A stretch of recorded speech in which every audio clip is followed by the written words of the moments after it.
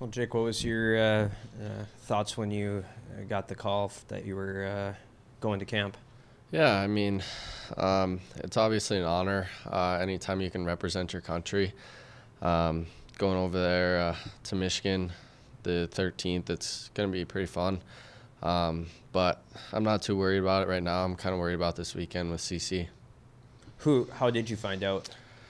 The coach, David Carl, actually called me, I want to say about 3 weeks ago. So that's kind of how I found out. And, I mean, I didn't really know the call was coming or anything like that. We got told that we would find out December 4th. So it was kind of cool to receive that call and be able to kind of have that moment. What were your thoughts on the weekend out in Denver? Yeah, Friday night we did have a good start.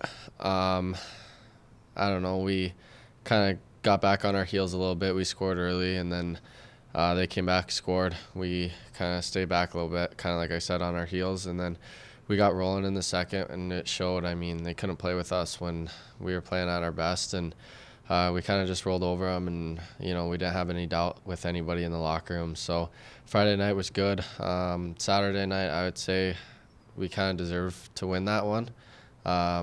We played unbelievable, I feel like. We were doing our job, everything like that. Couple unlucky bounces, and I mean, overtime is overtime, and you know, a couple plays we went back, but overall I feel like we did a good job. What do you know about Colorado College?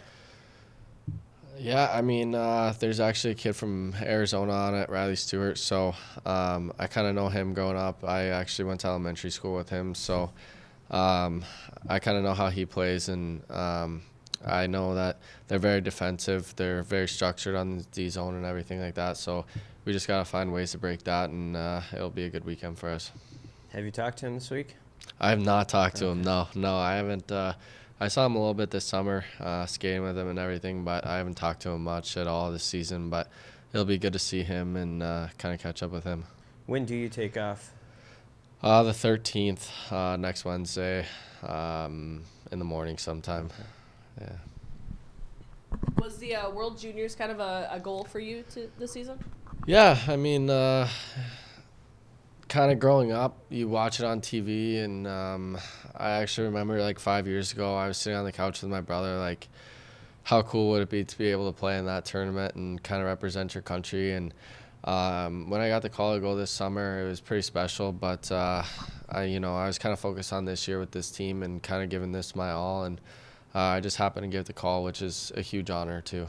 Obviously, a handful of UND players have been in that situation. Have guys like Blake kind of told you about it at all? Or?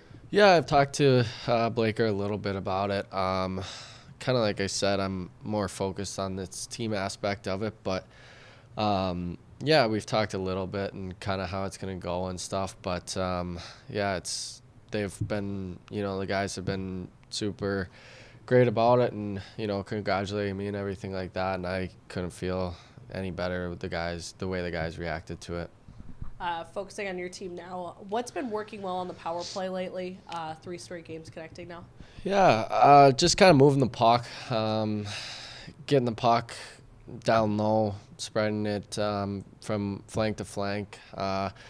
You know, on the power play, you obviously have an extra man. Some guy's going to be open all the time, and you just got to find a way to get the puck to him. And, you know, you got to let the puck do the work. So I feel like we're doing a good job right now with that, and we just got to keep it rolling.